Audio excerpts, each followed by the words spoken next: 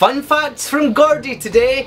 Not all drivers are safe drivers. I was driving home the other day and I saw this car going 50 miles an hour in a 30 mile per hour zone, and I thought, that's crazy. But do you want to know the worst thing about it? It was a learner car, and I went, well, surely the driving instructor should be telling that person that they're driving too fast.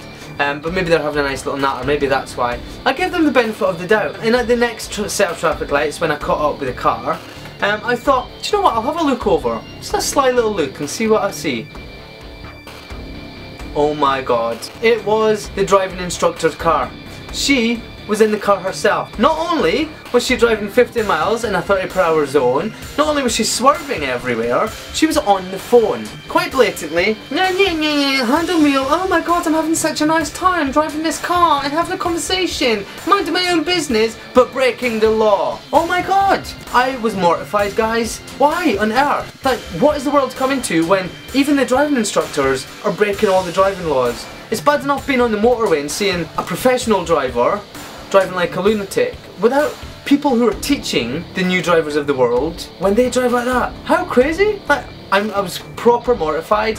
And another thing that really wound me up is it was just around the corner from my house on my way home, and I thought that person could quite easily swerve off the road into my car or into the side of my house. Not to be funny, but it's true. Like, what is wrong with the world? I mean, I don't know if you guys have ever experienced this, but every now and again I do lose track of how fast I'm going when I'm in the car. Sometimes my phone does ring, but I don't answer it, or I'll have hands free and I'll leave the phone where it is so that I'm still using two hands. But apparently there's a law now where you're not allowed to have one hand off the wheel unless it's to change the gears. I've only just been made aware of this. And I know you're meant to drive with two hands anyway, and it's just like all those laws, like, and the police will pull you over if you're not using both your hands. And it's like, well, I'm not on the phone, I'm not drinking or anything. It does get really strict, but because it's so strict, when I do see really crazy drivers like that, professional teacher drivers, it makes me so angry. Like, I cannot tell you how angry it makes me. This isn't even half of how angry I was when I seen it, and I just wanted to shout out the window, wind my window down, or put the window down, stick my head out the car and scream. But yeah, do you guys see this? Have you ever seen it? What did you do about it, if you did anything at all? Have you ever been in an accident because of something like this? Drop me a comment down below and let me know. Let's get this discussion going, because I personally think something should be done about drivers like that, but I don't know what to do because I'm in the car.